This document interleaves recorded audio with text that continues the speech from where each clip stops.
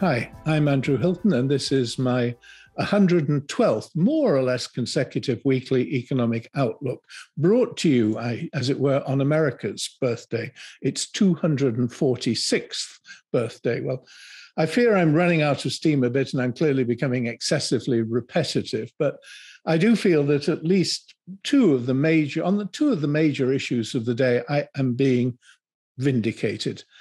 The first is the geopolitical situation, or more narrowly, Russia's invasion of Ukraine, which is a tragedy, not just for Ukrainians, but for many in the emerging markets in particular, who depended on Ukraine and Russia for food exports.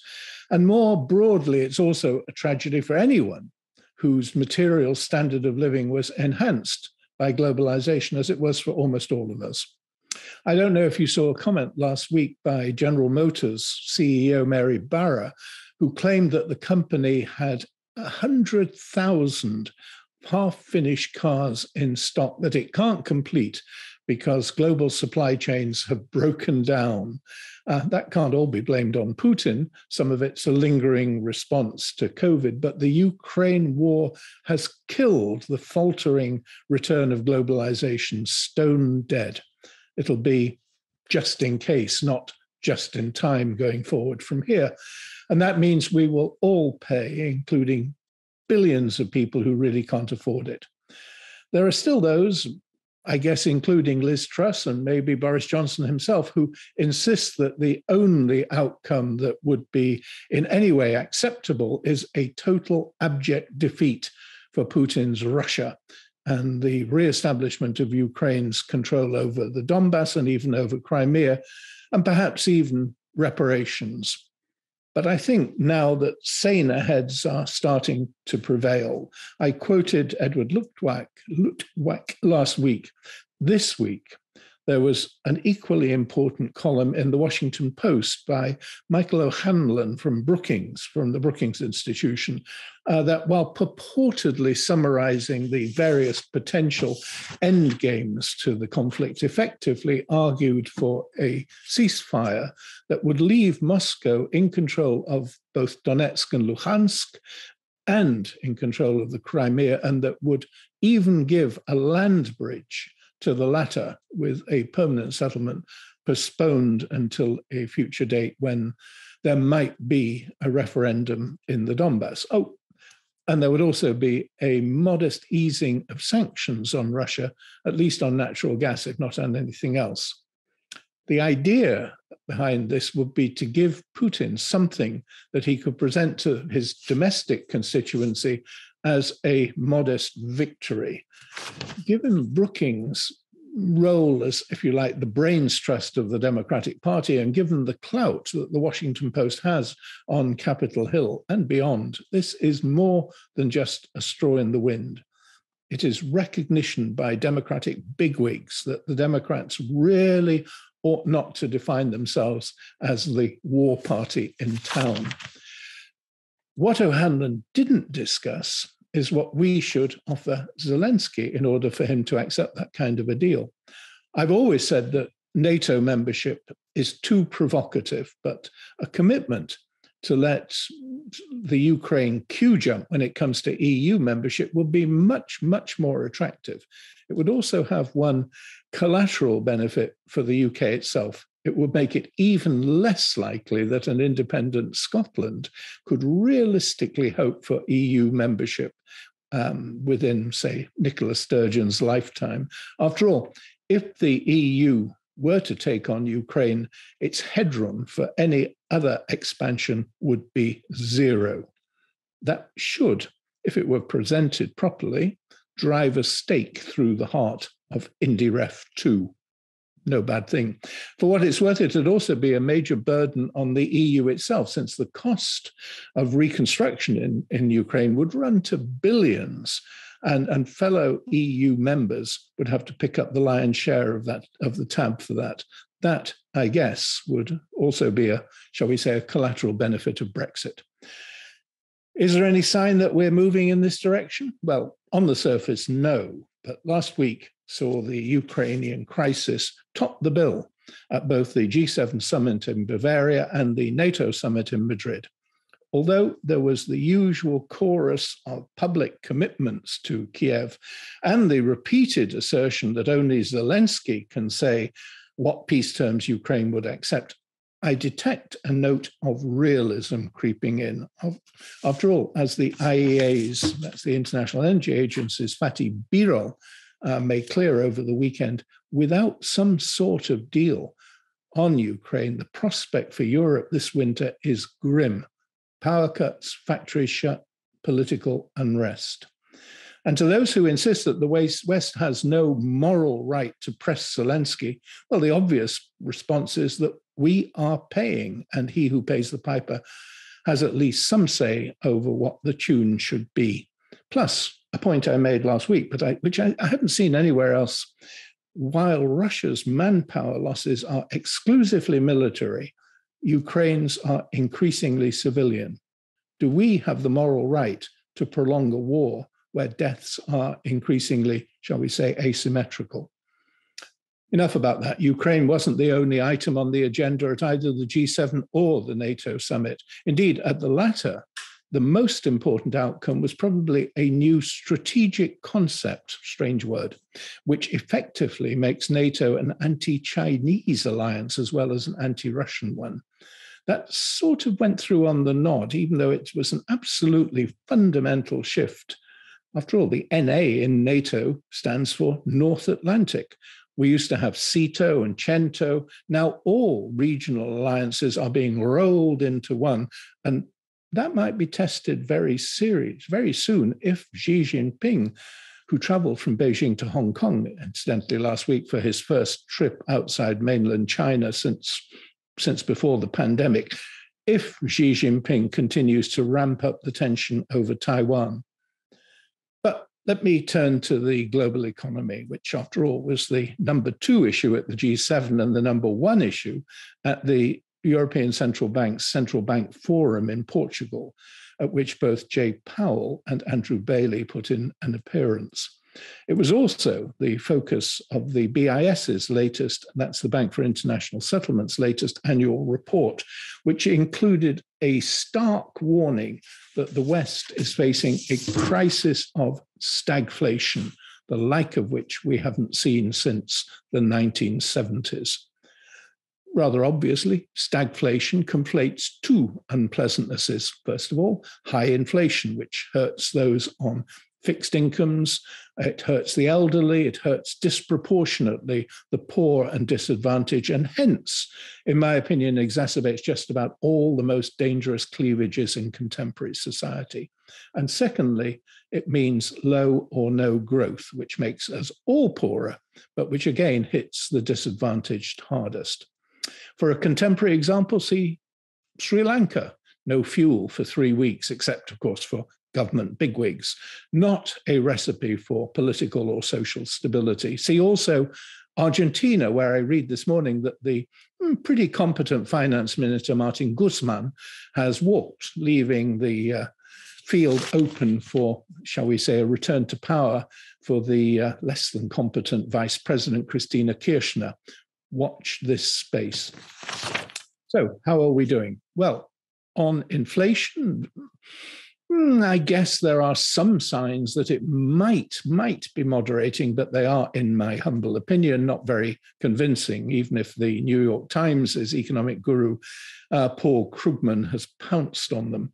In the US, for instance, the PCE price index, that's the personal consumption expenditure index, which the Fed is supposed to watch closely, was unchanged at 6.3% year on year in May. But the core index actually eased from 4.9% to 4.7%. Given that the consumer price index, which is what everyone except the Fed watches, is up 8.6%, that's, I guess, small comfort, though it might convince Powell and his friends that they are on the right track. We'll see. What ought to scare them is that 52% of Americans now think that they are worse off than a year ago, and they put that down primarily to inflation. On this side of the Atlantic, well, the EU published its harmonized CPI data last week, and they are not so encouraging.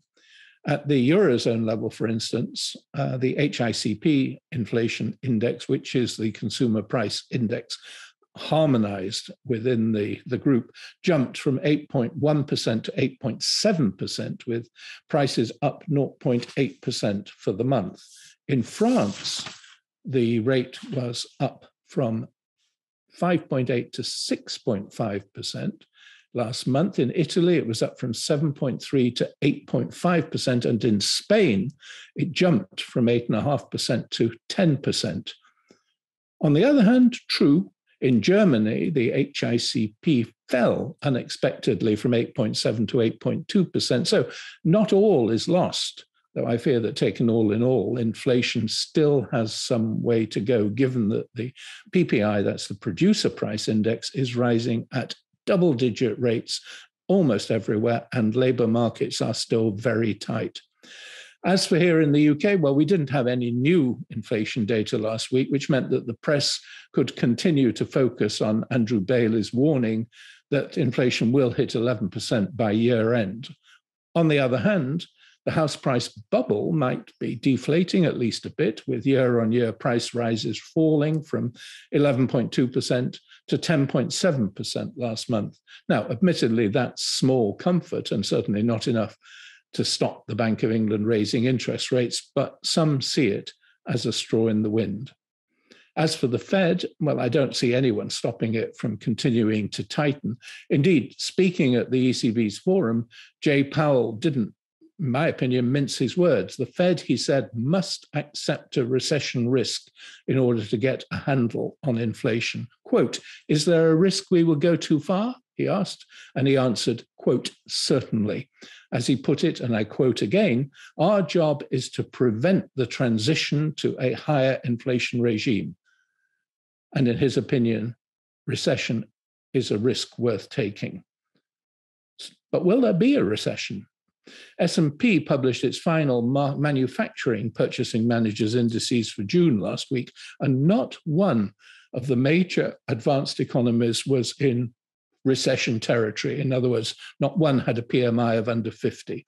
That said, all, with the exception of Japan and China, reported manufacturing PMIs that were down month on month. So what should we make of that? Well, frankly, I don't really know, but I do know, first of all, that the Atlanta Fed has a GDP tracker, which is now predicting that US GDP will turn out to have fallen 1% quarter on quarter in the second quarter, which would actually put the US into what is consensually defined as a recession already.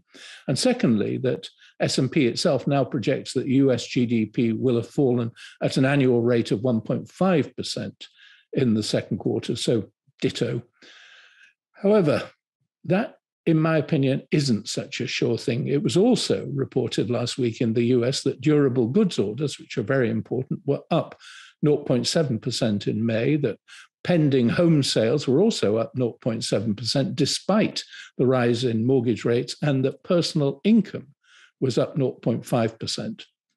The problem, however, for bulls, optimists on the economy is that the balance of economic releases is clearly shifting. In addition to those, for instance, it was also reported that the Conference Board's confidence index was at a decade low of 98.7 in June, with the expectations index falling from 73.7 to just 66.4. That's a 40-year low. And secondly, that the Dallas and Richmond Fed's manufacturing surveys for June were both down sharply. Moreover, and I think this was a particularly interesting statistic, gasoline sales by volume were down 8.2% year on year in the first week of June, which is a huge drop. $5 a gallon, even that's a $5 a US gallon, is having a big impact on driving patterns and indeed on spending more broadly. So yes, economists like Larry Summers are right to be worried. It's not a slam dunk, but the balance of probabilities is pretty clearly pointing towards a fairly serious and indeed imminent US recession. If not in this quarter, if not in the second quarter, at least in the third and fourth quarters. As for Europe, well, my own view has always been that its economic outlook is actually bleaker than that in the US, both because its economy is more vulnerable to what's going on in the Ukraine and because it's still very hard to devise a single monetary policy that's appropriate for the diverse economic situations of the 17 or 18 Eurozone member states. Hence, the ECB has a built-in bias to act too late and to get it wrong. No surprise, therefore, that the Eurozone's economic sentiment index for June fell, albeit only from 105 to 104. However, to my surprise, it was also reported that both the services sentiment index and the industrial sentiment index actually picked up marginally. I am not convinced. And I note that in Germany, which is, after all, the Eurozone economy that drives the rest, it was reported that consumer sentiment is now at a record low. Still, there's no doubt that last week was, I guess, a bit more encouraging for the ECB and for most EU governments than they had expected. As for here in the UK, well, BoJo's back from 10 days of high-level first-class international travel. I'll stay away from the latest Tory party scandals, perhaps except to say that Mr. Pincher would almost certainly have suffered an even sharper and quicker defenestration had his groping been, shall we say, heterosexual. But it must be depressing for Boris Johnson to hear the Bank of England's governor say that the UK will suffer, quote, a faster and steeper downturn than its EU neighbours.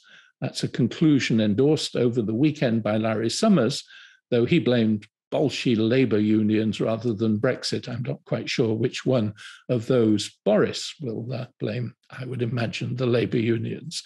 As for UK economic releases, well, last week wasn't a particularly good one. In particular, it was reported that business investment fell 0.6% in the first quarter, which doesn't bode well for future growth. That GfK's forward-looking confidence index fell in July from minus 26.2 to minus 27.4, not a big change, but in the wrong direction, and that the current account deficit for the first quarter rose from £7.3 billion to £51.7 billion, far higher than the £16 billion that had been expected by the market. That's one that's important and needs watching. I note that our Chancellor, Rishi Sunak, is now expected to bow to pressure from Number 10 for a giveaway budget in the autumn to take some of the sting off higher interest rate, some of the sting of higher interest rates, lower growth and double-digit inflation off the consuming public. But whether he will go along or not, I don't know. The general sense among economists is that the only cure for Britain's current problems is a prolonged period of monetary pain, which I fear is going to test Britain's social fabric like it hasn't been tested for decades. And what will all of this do for markets? Well, the first half of 2022 was pretty terrible. The combination of sharply rising interest rates, in higher inflation, and a perception that almost all the advanced Western economies are on the edge of recession meant a plunge in equities, particularly in tech stocks, which everybody knew to have been overbought. And in addition, the biggest sell-off in bond markets for 40 years or more. Last week, however, there was some relief, at least on the bond side. In the US, for instance, the two-year note yield fell from 3.08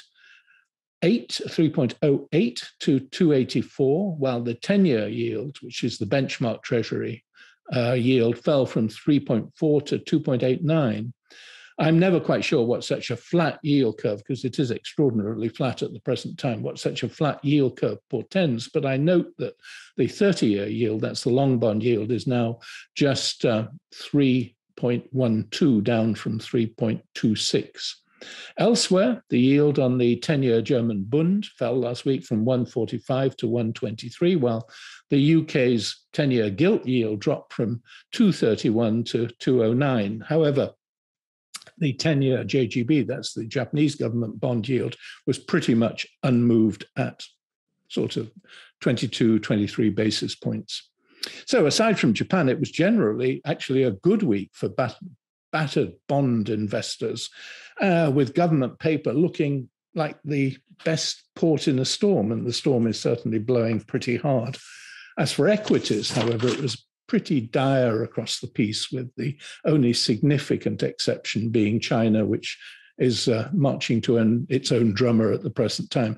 Elsewhere, the Dow was down 1.3%. The S&P 500, the broader S&P 500, was off 2.2%, and the tech-heavy NASDAQ was down 4.1%. That's a lot.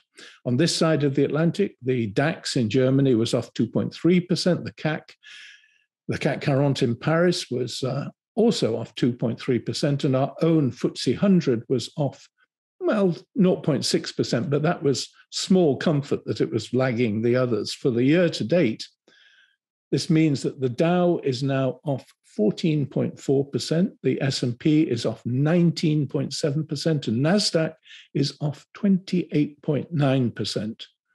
In Japan, the Nikkei is down 9.9%, and here in Europe, the DAX is off 19.3%, and the FTSE, the market leader, is off just 2.9%. Good for us. In the foreign exchange markets, the US dollar has been the clear winner, up 0.9% on a trade-weighted basis last week, and up 9.5% year to date. The pound hasn't done so well, but perhaps not as badly as readers of the Financial Times might think. To be fair, it's only down 2% year to date against the euro, which is, after all, its main trading partner, and that's an advantage, a competitive advantage for the UK. The big loser in the foreign exchange markets has been the yen, which is off 17.5% year to date against the dollar.